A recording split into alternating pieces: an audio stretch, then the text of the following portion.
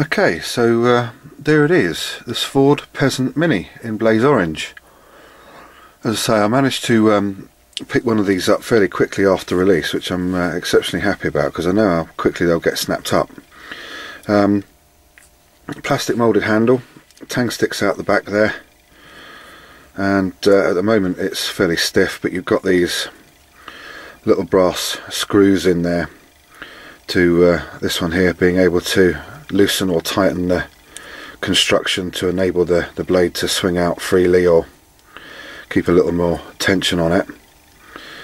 The length as it is, let's just zoom out a little bit. I've got it just on a black background so that you can see that blaze orange a little bit more clearly. From the top of the tang to the bottom of the handle there, we're looking at around about 14 centimetres or 5.5 inches. If anybody's ever wondered how far the tang sticks out of the top of the knife, it's about 1.5 inches, as you can see there. So the handle being 4 inches long. There isn't, as far as I know, a wooden handle version available just yet, apart from in the country of origin. And there's the knife unfolded. So the dimensions on that one, we're looking at, yeah, pretty much dead on 6 3/4 inches in length, or about 17.5 centimetres, just under 17.5 centimetres long.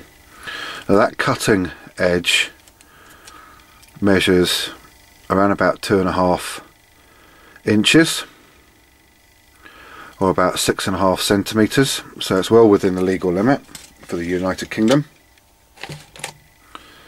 Let's have a look at the blade up close. I like the rustic nature of the finish on these things, and I guess, you know, they'd probably be a good project knife for anybody that is able to work on these things. The blade thickness there being around about 1.2 millimeters apparently. Now if I come up close to the finish on the tip of the knife, it doesn't look perfect by any stretch. In fact, it looks a bit off. And as you can see, it's probably not going to be the sharpest thing in the world. I mean, they come, from what I can feel, relatively sharp. We'll just test that in a minute. But like with most of these Svord Peasant knives, I understand they can all do with a bit of a touch-up. So as I say, I quite like the rustic nature of it. There you can see the secondary bevel on the edge.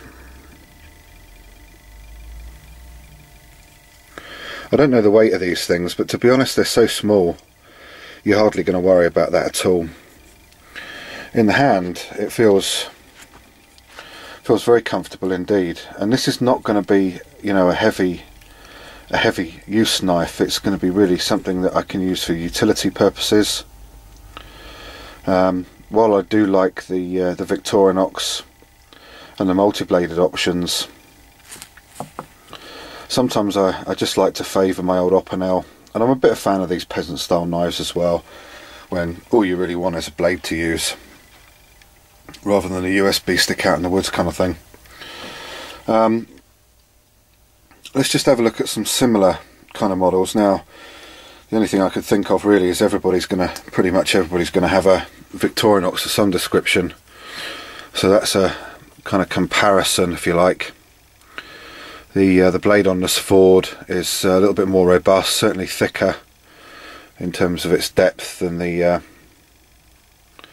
Victorinox there. That's obviously the farmer model, but a fairly comparable size.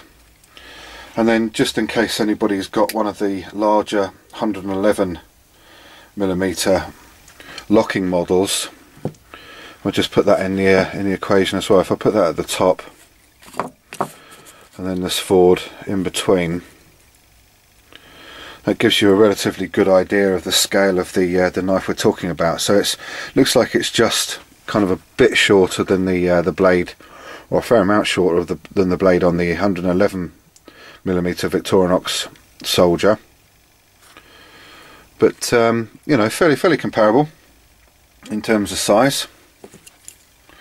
So all in all, I'm quite pleased with it. I've got to say, for the £12 that I paid for it, I know it's slightly more expensive than something like the Opinel, even sort of a number 9 or a number 8 or even a number 7, which you can pick up fairly cheaply.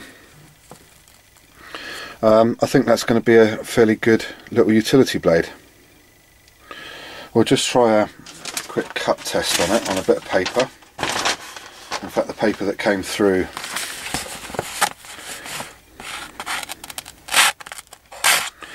so it's going to need some work. It's pretty rough.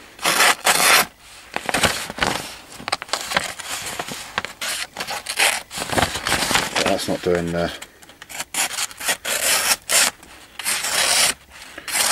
it's going to need some touching up. There's no doubt about it. In fact, it's probably more tearing than anything,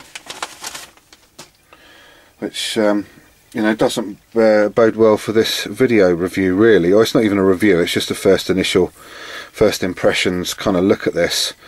But I'm sure most of you out there are familiar with, you know, what they're doing with sharpening these things. You know, for the money, I think it's a fairly good buy. I think they're, from what I've been told, they're a good steel.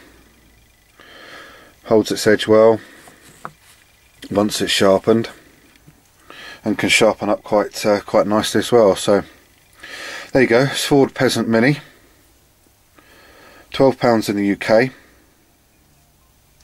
I'm looking forward to trying it out and just seeing how we get on once I've done a bit of work on it, sharpened it up a bit.